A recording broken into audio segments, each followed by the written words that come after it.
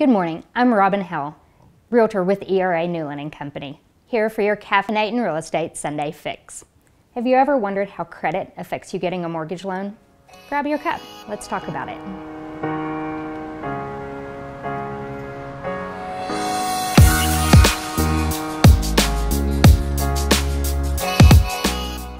Even though credit is only one piece of what a lender looks at when you're applying for a mortgage loan, it's actually a really big piece.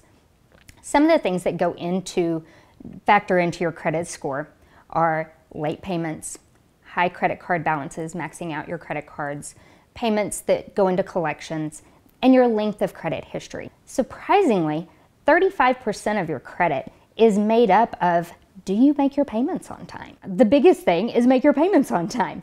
Set reminders, set up automatic payments, whatever you need to do to make those payments. Even if all you're making is the minimum payment on your balance, that's fine. You're making a payment, everybody's happy, and your credit will show that in the end. To drink in more about how your credit affects you getting a mortgage loan, go to caffeinateandrealestate.com.